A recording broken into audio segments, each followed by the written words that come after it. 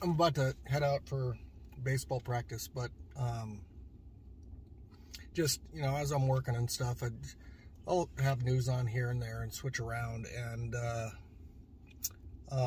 this has nothing to do with have you been vaccinated, have you not been vaccinated. I don't care either way.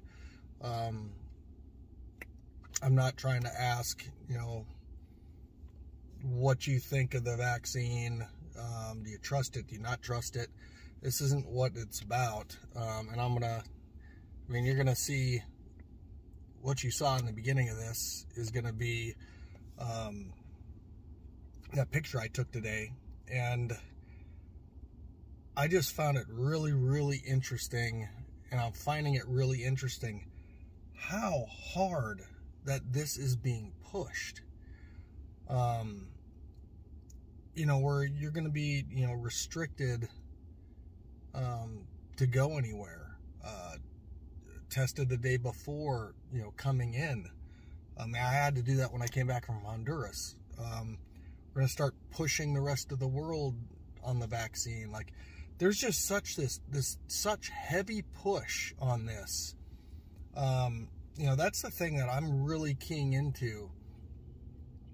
You know, the mandates, the rhetoric, the constant drumming of this, not only by the president, I just was able to take that picture, but, you know, by a lot of people.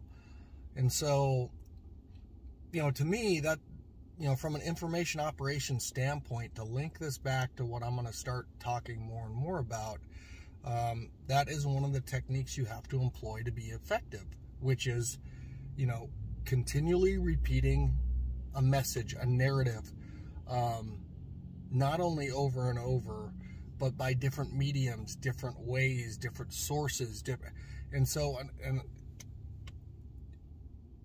it's just, that's the part that's piquing me. And I want you guys to take a look at it. I know this is probably something that you are not surprised about, but, you know, if I was to lay down kind of a really good plan of